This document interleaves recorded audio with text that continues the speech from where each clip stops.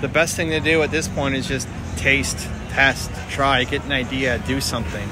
You know, you don't know what the thing is going to be yet, and that's okay. But it's like trying to figure out what your favorite food is. Or how do you know? Here's a Thai restaurant. How do I know if I like Thai food or not? Well, you try it.